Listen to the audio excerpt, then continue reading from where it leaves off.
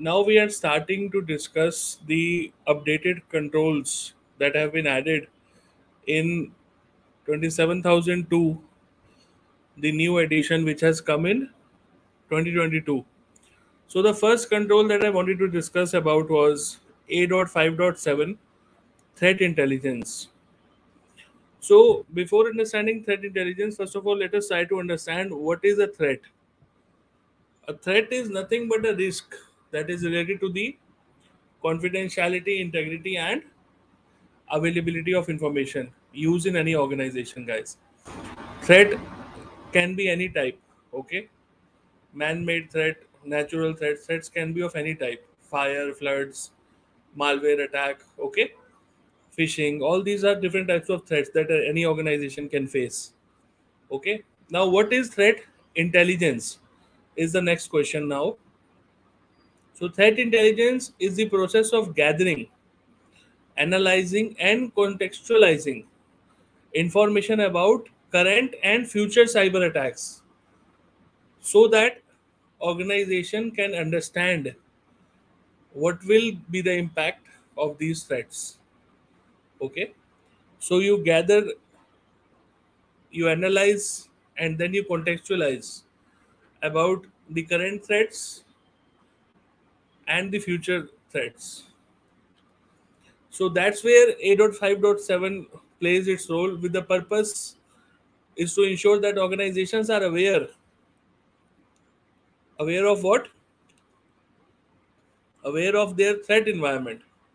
What kind of threats are they facing, so that they can put in place a mechanism for what, for collecting and analyzing these threats and determining the proper mitigation actions that can be taken to protect the information security.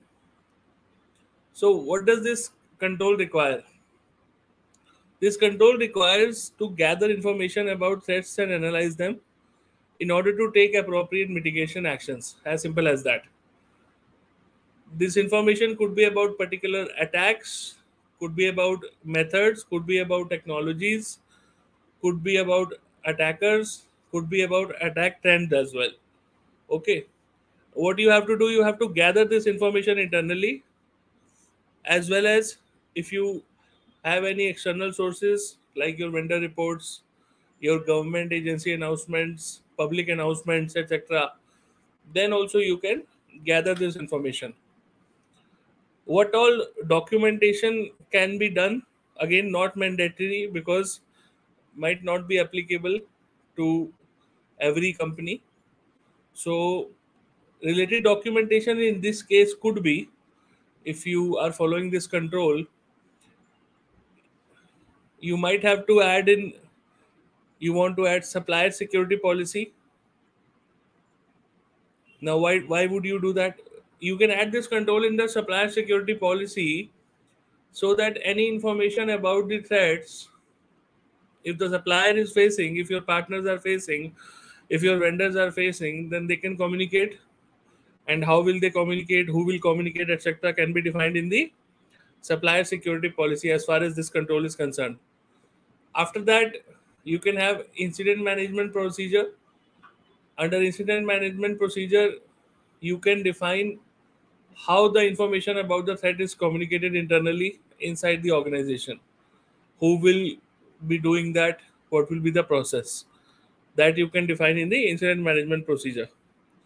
Under security operating procedures, you can simply define a method where you can mention, you know, the roles and responsibility of who will be gathering and processing information about the threats, as well as the process of how the gathering and processing of information will happen. Will you be relying on certain tools for this to happen, or would somebody be doing this as a manual exercise? So today we discuss in this video about A.5.7 threat intelligence, which is one of the first revised controls that we have just discussed in this call. And we have seen about security threats, we have seen about threat intelligence, we have seen the purpose of this control, we have seen the responsibility that an organization has to go for if you want to follow this control. And we have also seen the related documentation, although not mandatory, but if you are following this control, then you have to add in these procedures.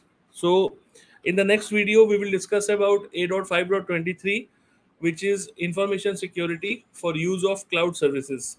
And this one will be very important because here we will be talking about the cloud services, guys. So thank you so much for watching, for staying tuned, and feel free to subscribe to the channel and share the video with your friends. Thank you so much for watching.